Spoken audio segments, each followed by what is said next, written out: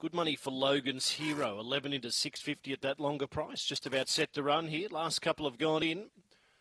And the red light turns to green. The Lures in action for the running of race 9. Set to jump. They're ready. Set.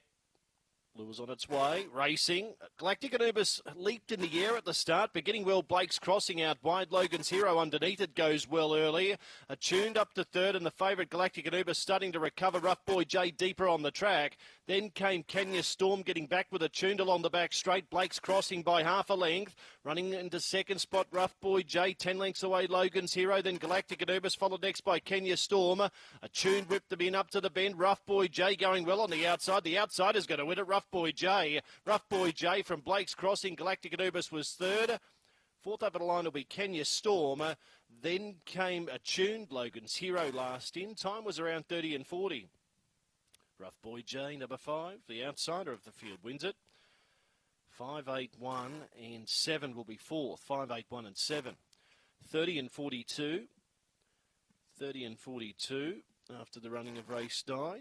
And Rough Boy J, big striding greyhound, was able to clear out with the lead into the back straight and has been very strong to the line.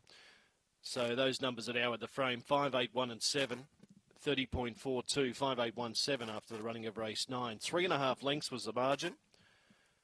3.5, and there was 1 length between second and third. 3.5 by a length of the running of race 9.